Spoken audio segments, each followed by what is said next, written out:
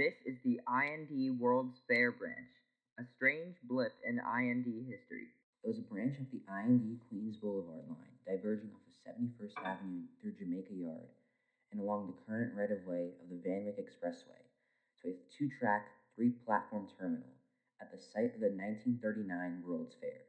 The line was opened on April 22, 1939, seeing operations from both 8th Avenue E trains and crosstown Double G trains, with an extra fare being added past 71st Ave to the fair.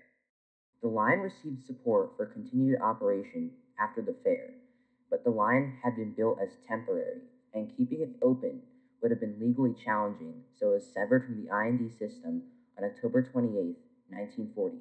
Only signals have been left as possible remnants to this piece of IND history.